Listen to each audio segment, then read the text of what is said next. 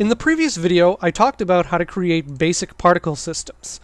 This was in Object Particles, and it was pretty straightforward.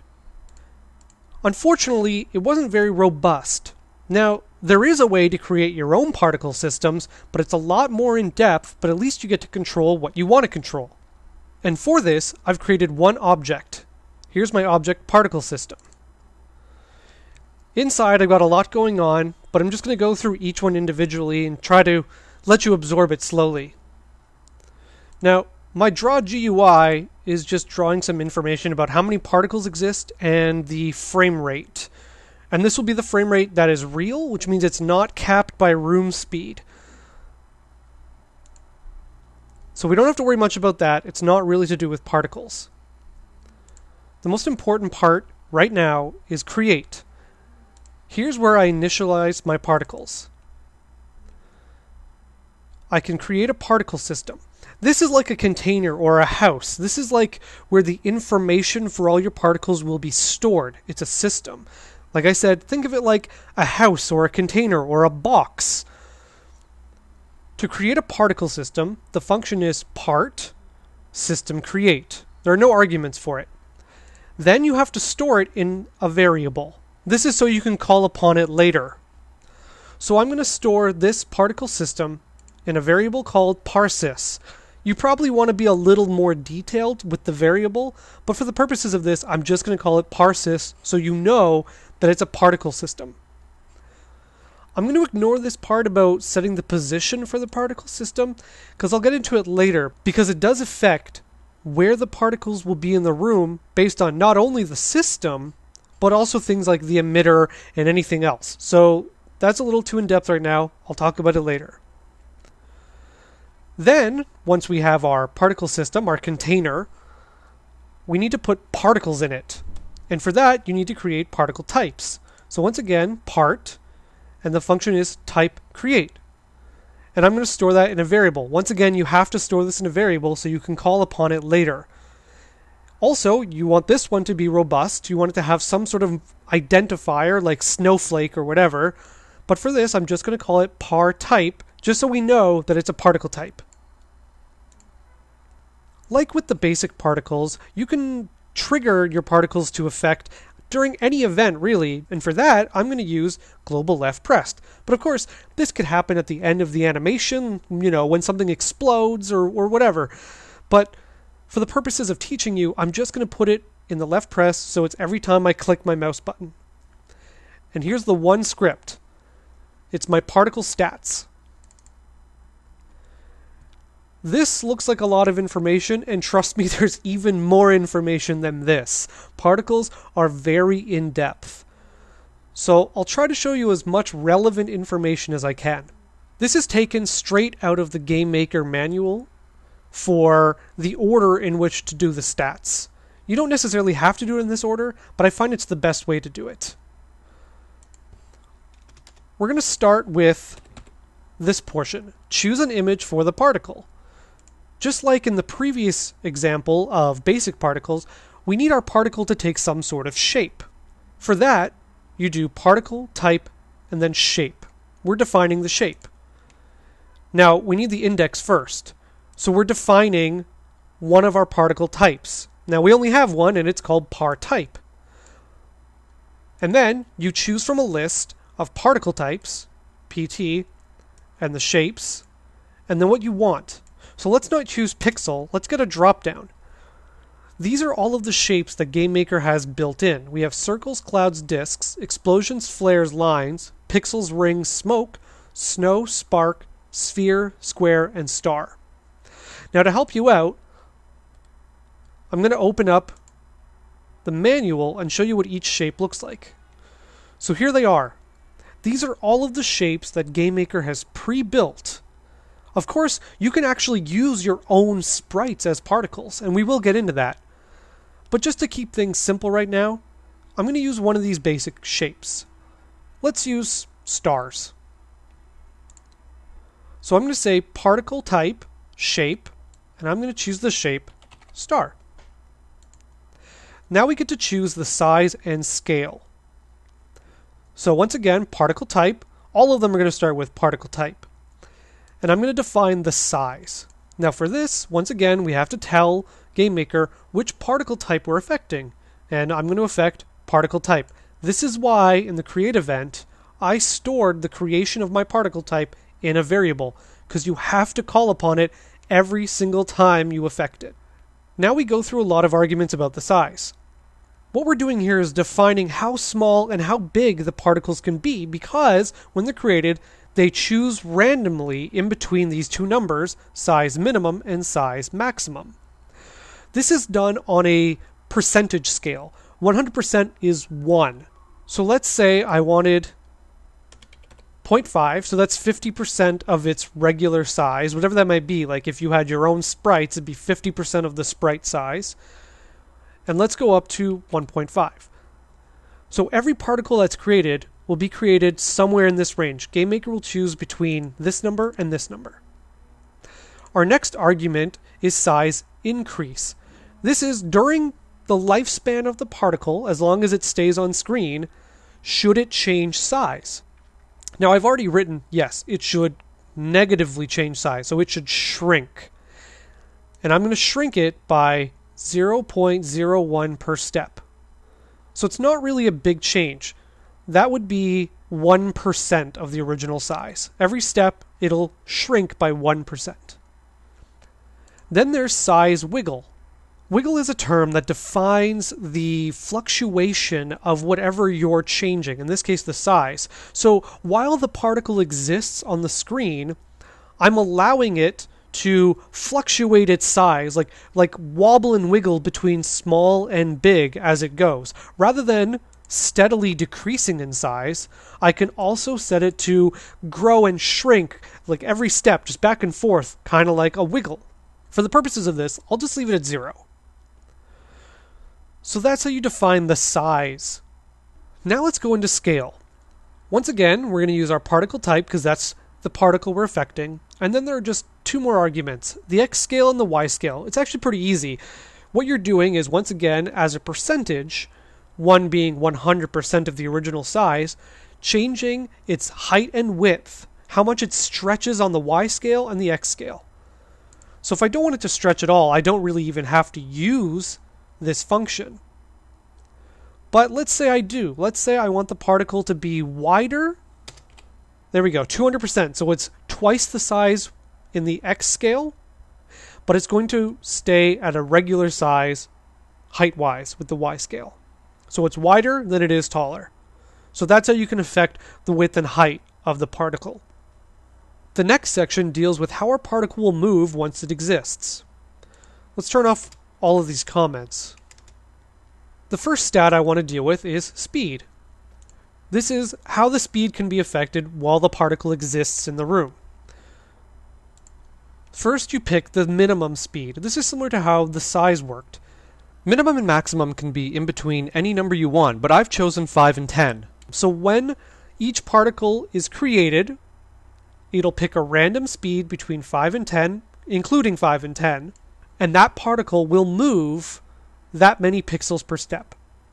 Of course, if I don't want it to be randomized, I can pick the exact same number. Now I know it can only be a speed of 5. But let's have them be randomized. Similar, once again, to speed, we have the speed increment. This is how the speed will be changed per step. This is measured in pixels per step. So I'm making it slow down because I'm going to be constantly subtracting speed. And I'm going to subtract 0.2 pixels per step from whatever the randomized number is of each particle. Once again, we also have wiggle. So this is how much the speed can fluctuate. Now 20 is really, really big. Let's pick 5. So it can fluctuate between 5 and 0 pixels per step, which is going to add to whatever its original speed was. So as it's slowing down, it can still kind of like feel like it's going a bit faster and a bit slower every step. It kind of warbles or wiggles, which is the use of the term. The next stat is direction. So we're going to apply that to our particle. Then we pick the minimum direction. Now, if you remember, direction is like the degree of a circle. 0 points to the right side of your screen, and then it increments 1 degree all the way around the circle counterclockwise. So when my pixels are created, they're going to move between 45 degrees and 135 degrees. So if this is 0, this would be 45, and this would be 135. So the pixels will go up between this 90-degree arc, which is 45 degrees and 135 degrees. Then we have the increment. Should it change directions over time? And I've got a decreasing direction. That means it's going to move to the right a little bit over time, 1 degree per step. Let's get rid of that for now. Then, should it wiggle in degrees? And I'm going to say no, I don't want it to wiggle. So right now, my particle will move at a speed between 5 and 10, and it'll go somewhere up between a 90-degree arc. So I'm going to be shooting confetti up into the air, which look like stars. The next one is gravity. You can actually apply gravity to your particles and define where it goes. So we can define the amount of gravity, so that's how much gets pulled away from the speed over time. And it'll keep increasing like gravity does. So I'm going to apply 0.3 gravity. And instead of 90, that would make it go straight up in the air. It's already doing that. Let's go 270. Once again, 0 being right. If we go 90, 180, 270 is straight down. My particles will go straight up between a degree of 90. And then, after enough time, get dragged down with the gravity. Then I can change the orientation. This is the rotation of the actual image of your particle. Once again, you can pick a minimum and a maximum. I've chosen 0 and 359. That's an entire circle. So my star, rather than being straight up and down, can actually be rotated in any direction. Then you can, once again, increase the angle. I'm saying no, I don't want it to rotate over time. You can also add wiggle, as before, should it wiggle back and forth in its rotation. And this last argument is angle relative. This is a true or false one, so let's say true. Could also be 0 or 1. This means should the angle of our sprite, our image, point in the direction that it's moving? Should it be relative to its motion, to its original direction, which is up here? Those are all of the movement stats I want to go through. Now let's go through colors and blends. There are actually a lot of these, and I'm only listing a few, so I'll try to also tell you what the other ones are about. The alpha I've chosen is particle type alpha 2. There is alpha 1, 2, and 3. What that means is alpha 1 takes 1 alpha argument, alpha 2 takes 2 alpha arguments, and alpha 3 takes 3 alpha arguments. If you remember, alpha is a transparency channel. It's how opaque, how visible the particle should be. Alpha 1 sets 1 static transparency. Remember, this works like a percentage, so it's between 0 and 1, which is 0% and 100%. If I use alpha 1, all of my particles would be 1 straightforward opacity the entire lifespan of the particle. If I wanted my particle to change its transparency over time, I would use 2 or 3. 2 sets the starting alpha and the ending alpha. How transparent it should be when it's born and how transparent it should be when it dies. 3 sets not only its life and its death, but also how transparent it should be halfway through its lifespan. Let's just use alpha 2 to show its change. I'm going to start it at full transparency, and we're going to set it to 0 when it dies. So it's slowly fading away as it lives and dies. Now I get to set the color. For this particular one, I've chosen RGB because it's what I'm used to. But you can also choose hue, saturation, and value if that's what you are used to. I'm going to apply it to my particle type, and now there are 6 additional arguments. The first 2 deal with the red channel, then the green, then the blue. And what you're doing is you're setting a minimum and a maximum value that colored channel can have when the particle is created. Setting everything to 255 means that all channels are maximized, which means it'll be a white color, and it won't change over time. If I did want it to change to a random color, I can set the minimum red to 0 and the maximum to 255. Really, I can choose any number in between, but I want the maximum amount of color change. That means when this particle is created, my star, it can be anywhere between 0 and 255 red, and I'm going to make it anywhere between 0 and 255 green, and 0 and 255 blue. So it can be any color. If you need a refresher on how color works, especially RGB, I do have a video on color.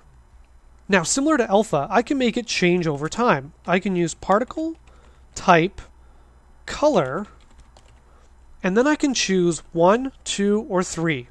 Once again, it'll ask for 1, 2, or 3 color arguments, and it'll do the same thing. It'll have a color at its birth, a color halfway through, and a color at its death.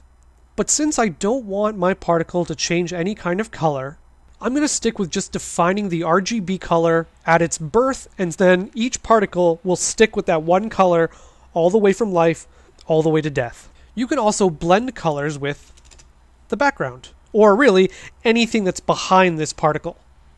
And you do that with blend. You just tell GameMaker whether you want the blend to be true or false. In this case, the blend type will be additive. I haven't done any videos on blend modes yet, and it is kind of a tricky subject to wrap one's head around. So for now, I'm not going to use a blend type until I actually go into blend modes for you. But just to let you know, it is there if you want to blend it.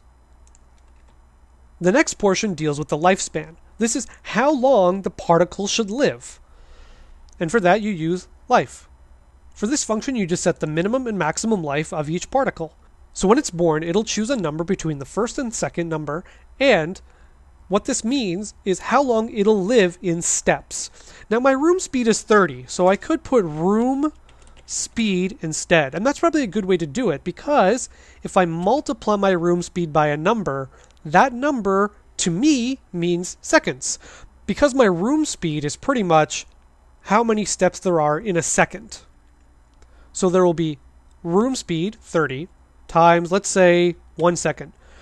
So the minimum life is 1 second, and let's say my particles can live up until 3 seconds. So whenever a particle is born, it's either going to live between 1 and 3 seconds and anything in between. There are a few more functions that deal with what happens when your particle dies, but I'll go into that when I talk about emitters. Now for the last step. Once I've defined every single one of these, and there are more, and I encourage you to look through the GameMaker manual to find more ways to manipulate the color, or the lifespan, or what have you. But once you're ready, you now need to somehow create your particle, put it on screen. And I'm doing that, if we go all the way back to how we started, I'm doing it with global left press. Here is how you create one instance of a particle. You use part, then you say particles, then create. And for this, we need to define which particle system I'm going to be using. Now we only have one, it's particle system, but you could have more than one system. So I'm telling GameMaker to look inside that box, that container, that's what a system is, open it up, find out which particle type in that box I want you to use, because you can have more than one particle type in a particle system. And in that case, I'm going to use particle type because it's the only one I've defined. Argument 2 and 3 are where you want the particle to be created. And I'm going to do it on my mouse X and mouse Y. Naturally, because I want it, when I click, to be where my mouse is. And then, number. This is how many particles should be created when I do this. Now, why this is important is because you have to imagine you've gone through all of this and you've created this really cool explosion. And you want that to happen when an enemy dies. So you would say, maybe at end of death animation or whatever your variable is for when the character dies, even when it collides with something and it's instance destroy, then you say particles create, the particle system, the container you want GameMaker to open up, where you want it to happen, and you probably want it to happen, at the X and Y value of the instance that's being destroyed. Then you want to know which particle to pull out of the box, out of your particle system, which is probably your explosion that you've created, and then how many to have. You could probably have 1 or 2 or whatever, probably 1 for an explosion. But anyway, getting back to what I'm talking about, I'm just going to open up my particle system container, and inside, at my mouse X and Y, pull out my particle type, which is my star.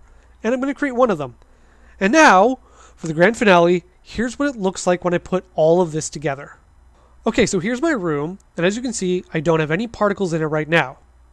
Now, my frame rate is being kind of capped because of the recording software I'm using, so it's being capped at about 60 frames. Normally, it could go much higher than that.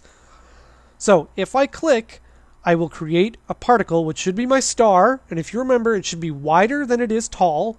It should move up somewhere between this 90-degree angle, and then fall off the screen and fade away. And there we go. I forgot, it also rotates. But there it is. I'm creating one star every time I click. You can see how they're picking some sort of angle between 45 and 135. And then they're also rotating all over the place. And eventually the gravity, see the wiggle too? They've got that wiggle that I set. And they're falling back down. Now I'm going to quickly set up one more for you guys to take a look at, really fast though, so you'll have to pause the screen and look at all of the settings I used for this next particle setup.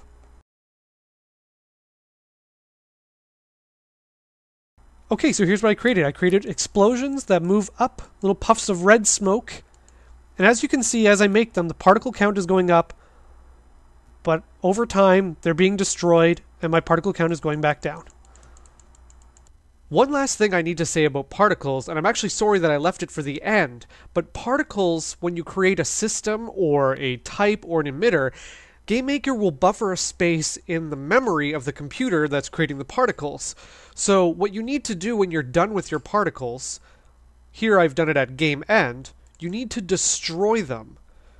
This is done with particle, and then you either do system, type, or emitter, and then the word destroy, and then which one you're destroying. So part system destroy was parsys, par type destroy is par type, and par emitter destroy, you have to say which system it's inside, and then which emitter you're talking about.